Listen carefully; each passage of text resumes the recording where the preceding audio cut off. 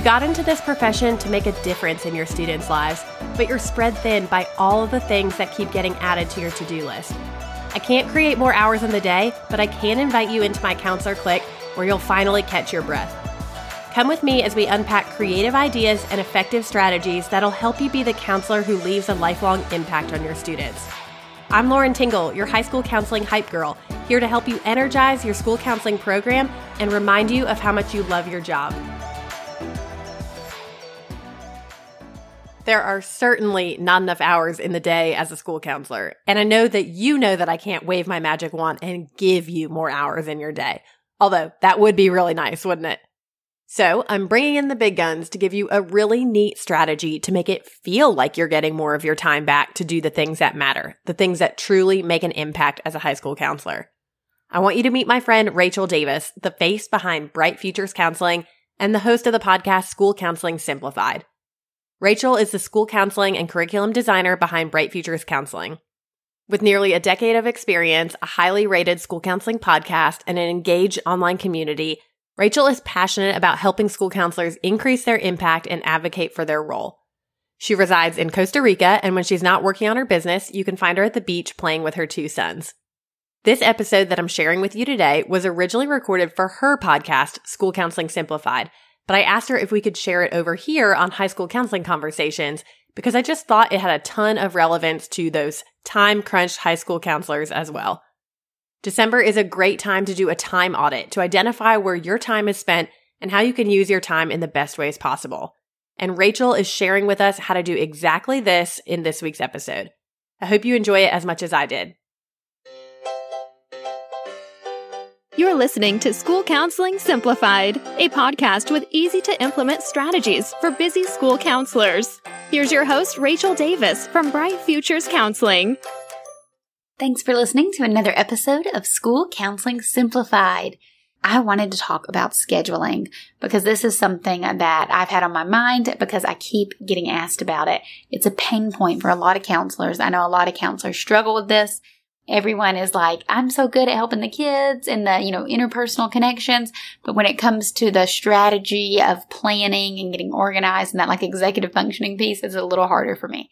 So I feel that fortunately, I find that as one of my strengths, one of my gifts is that I love a good spreadsheet and I'm pretty organized. So I like to share my methods that I've developed with counselors to help empower them so they can reach more kiddos than ever before and advocate for their position. So this week, I want to talk to you guys about a time audit. So this is the first thing I recommend you do when you're going to look at your schedule. So take a look at your schedule from last year, and I want you to do a time audit. I want you to think about how you were spending your time, and I mean track everything. Or if you're listening to this a little later, you could go ahead and do a real day in the life of a counselor if you're working right now. Or if you want to just do a mock day of what your day typically looks like. So think about how you spend your time. You're like, okay, I get to school, I do bus duty, and I greet the kids as they get off the bus. Then I sit at my desk and I check my email, and then usually someone pops in, and then I usually have a parent meeting, and then I have a 504 meeting, and then I do 2 small groups, and I have 3 lessons, and I see some individual kiddos. Then I try to eat lunch, sometimes I have a lunch bunch, all that. Write it all down, okay? And then you can see, I want you to color coordinate. I love color coordinating. I'm very visual. Color coordinate and see just a quick divide. Which of these are direct student services, meaning you are directly working with a student through a class lesson, through a small group, through an individual session? And which of these is a support service that's indirect? So these would be things like a meeting about a student, a planning session, things like that. So that's a good way for you to look at the data. Now, maybe you already have this data from last year. Maybe you did my famous end of the year report, and you can show, look at from when you talk to your principal and see, okay, I spent this many hours in sessions, and I spent this many hours in planning, and I spent this many hours in meetings, whatever. If you have the data from last year, that's excellent. If you don't, that's okay. You can, again, do that mock day or just kind of get an idea of where you think you're spending your time. This time audit is going to be super helpful because when you go to sit down with your principal at the start of the new school year and you're going to plan, you can advocate for your time and advocate for your kiddos and say, look, last year I spent a lot of time doing this. I think it would support our students better if I could spend more time doing this, aka I want to do more groups and less bus duty or whatever. But it really helps to have the numbers to back you up. So I hope you are collecting some data. If not, it's okay. You can still kind of get an idea of where you're spending your time. If you're a brand new counselor, this is a really good place to start and intentionally set your time. So the time audit I'm referring to is for people who are already counselors, kind of looking at where you can improve how you're spending your time. But if you're a new counselor, this is perfect because you can get started intentionally knowing, okay, I don't want to spend time doing that. And, chances are that you're spending a lot of time in transition time. It's so hard to switch between tasks, right? I don't know the exact stat, but there's something about so many seconds it takes us to redirect after switching tasks. So think about, I'm so guilty of this, having like a million tabs open on my computer. And I'm like answering an email, and then I'm like, Spotify, when change this song, I don't like it anymore. And then a notification comes in over here. I go to Google something, and then I forget about, and I'll have like a half drafted email. Like if you can relate to that, then this will be super helpful for you. Same thing with, transition time at school. You're walking to a class lesson after doing a small group and a teacher stops you in the hallway, and then you get distracted and you have to do something else, or you come across a crisis and you have to attend to that. Transition time or responding to crisis. Like I said, that's definitely probably a place where you are spending your time, that you are like, I don't have any time to do class lessons or small groups because I'm always responding to crisis. Or maybe meetings. Maybe you're spending a ton of time in meetings and you don't have time to do individual sessions. Or maybe you're spending a lot of time communicating with parents. You're always, in a meeting or on a phone call or in your inbox, communicating with parents and teachers about kiddos rather than with the kiddos. So a time audit will help you identify these gaps, identify these deficits, and then you can move forward with a good plan. I want to introduce you to a new way to support your students that'll save you tons of time this college application season. College Vine's AI letter recommendation tool is about to change the game for the way you get your students' letters completed. College Vine has been around for 10 years, so they've had some time to perfect this tool. What makes it different from other AI generators? This one is programmed specifically with high school counselors in mind and knows the questions to ask you to get the right voice, the desired length of the recommendation letter, and the perfect personal touches to match your writing style. Oh, and the best part? It's free. I promise, you're going to love experimenting with the way you write letters of recommendation from here on out. Head over to counselorclick.com/collegevine to get started with this free tool today. Now, one tip I have is a crisis response team protocol. Now, this is something I love to help counselors develop as a means to respond to crisis because I think of my first year, I had a situation where this kid was like having a meltdown in the sandbox and I had to go out there and help, and then I missed my class lesson or I was late and I got there, I was running all sweaty, unprepared, and the teacher was just kind of rude, honestly, disgusted, at how unprofessional I was, how late I was, and all her kids had just been waiting, which to her credit, they shouldn't have been waiting on me, right? I should have been there. I had a commitment that I needed to honor. But at the same time, I'm like, no, I was doing something counselor related, that's why I'm late. And then same thing, I was split between schools. I used to have a meeting at one school that would cause me to be late for my duty at the other school. I was always cutting it close. But it was a morning duty. It was a preschool meeting. Before school meeting, not preschool.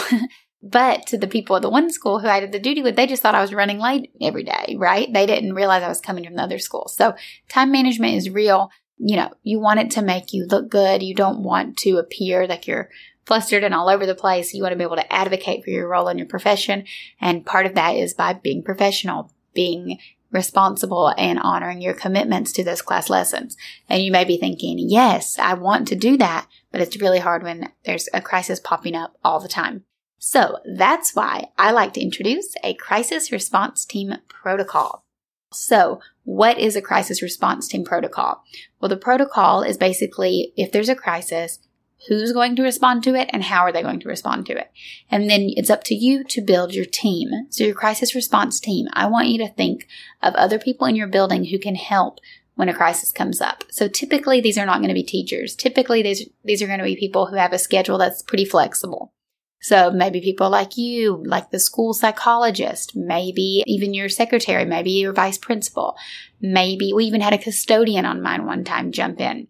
people with a specialty type role who have a little more flexibility in their schedule, they are great members for the crisis response team. So then you're going to look at the calendar, the day, and you're going to say, okay, I'm going to be on call basically from 9 to 11. And then so-and-so is going to be on call from 11 to 12. And these can be as big or small chunks as you want them to be. And you might have 2 shifts, right? But this way you can build out your day. You can say, okay, I'm going to schedule class lessons. Definitely not going to schedule them during that time because that's when I'm on call for crisis. And, I hope you don't have a lot of crisis. Maybe there's not a crisis for 2 weeks. That's great. Instead, you have that chunk of time that you can do planning or, logging your counseling visits. Or I'm sure there's a million things on your to-do list that you can do. Pop in, do some observations, pull in some kids that you want to check in with, do some minute meetings. I'm sure there's lots of ways you can fill your time. So don't worry about being bored or being wasteful by chunking off this time. But what it does is it allows you to be on call. So when there is a crisis, you're ready and you're not missing anything else or missing another commitment because you're ready to respond. And sometimes it's not your turn. It's someone else's turn and they can step in and respond. So the kid with the crisis is always getting, priority attention to de-escalate that. But at the same time, these other commitments aren't slipping through the cracks. So you can feel more confident about scheduling consistent 8-week sessions or scheduling monthly classroom lessons, things like that. So I'm a big proponent of this. Of course, it's flawed. I mean, there's times when it's not going to work out, but it's better than what you're doing now, likely. It's better than not having any kind of plan, right? But it is flawed. And, sometimes there will be an individual student. If you have a relationship with that kiddo, maybe it's best for you to see them over someone else or vice versa. But I really encourage you to sit down with your administrator and try to get this kind of plan on the map. Just color code it up. I love colors, and say, okay, when you're on call, this is your time, put it in your calendar. And then you can see, and, if you have walkie-talkies or whatever, oh, crisis is happening, someone calls you and you're like, oh, I'm not on call. I'll let the appropriate person know. And then, of course, the protocol is what you'll develop with your team. So you'll decide how you're going to respond to the crisis. Okay, guys, that is what I have for you guys for today's episode. Like I said, this is a hot topic I'm constantly getting asked about. So I wanted to share it on the podcast for everyone. And then I also wanted to gift it to my impact members because Module 1 of the Stress-Free School Counseling course is all about scheduling. We deep dive all of this stuff. And counselors find it really, really helpful when it comes to streamlining their schedule, all with the purpose of increasing their impact and getting the recognition that they deserve. So if you're interested in that, join us in Impact this month. I encourage you to think about your crisis response team protocol. Your homework is to think about and brainstorm 5 people who could potentially be on your crisis response team. Okay, talk to you next week. Thanks for listening to School Counseling Simplified. You can find the links from today's episode in the show notes. If you'd like to connect with Rachel, she's on Instagram and Teachers Pay Teachers at Bright Futures Counseling. Be sure to subscribe to the podcast so you don't miss any episodes of School Counseling Simplified. Talk to you next week. If you enjoyed this episode, go give Rachel a follow over on Instagram. She's at Bright Futures Counseling, and you can also listen to her podcast, School Counseling Simplified. I'll link both of those in the show notes. Though she serves elementary counselors, you may find some topics resonate with you too, like I hope this one did. Thanks for listening to this week's Podcast Swap episode. Thanks for listening to today's episode of High School Counseling Conversations. All the links I talked about today can be found in the show notes and also at counselorclick.com/podcast. Be sure to hit follow wherever you listen to your podcast so that you never miss a new episode. Connect with me over on Instagram. Feel free to send me a DM at counselorclick. That's CLIQUE. I'll see you next week.